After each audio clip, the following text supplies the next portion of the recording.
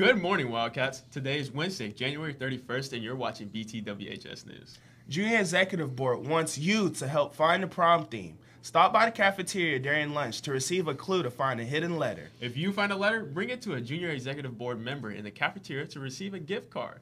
Flag football tryouts will end tomorrow. Anyone interested needs to meet Coach Brooks in room 202 or Coach Farrow in room 321. HOSA will be hosting a pie off on February 23rd during D-Lunch. The teams will be in pairs of two. Dean Harris versus Dean Shalane, Officer Hune versus Dean Tormey, and Principal Shackle versus Mrs. Gordon. Tickets will be sold for $2 in the atrium during all lunches starting February 1st and February 22nd. Are you, Breaking Bad, trying to pay for your college? Here's a way to cook up some funds. It's almost time. You're going to graduate, and you're probably going to go to college. But did you know that college costs money? But with this program named FAFSA, you don't have to worry about money at all. FAFSA provides financial aid, access to more scholarships, and it's actually free. All you have to do is sign up at FAFSA.gov. It's real easy, and it takes nothing out of you. Sign up at FAFSA.gov. Only 5 minutes of your time.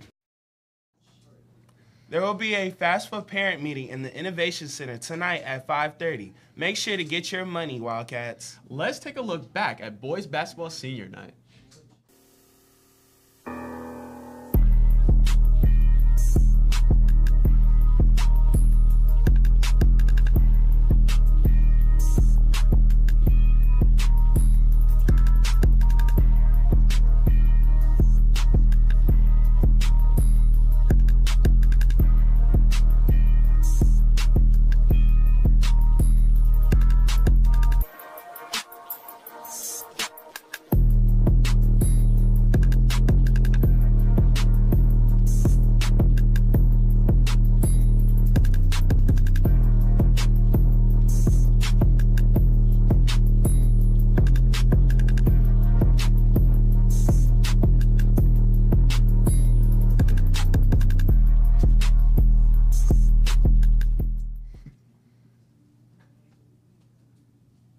Congratulations on their win against PHS. The root word of the week is equate, meaning equal.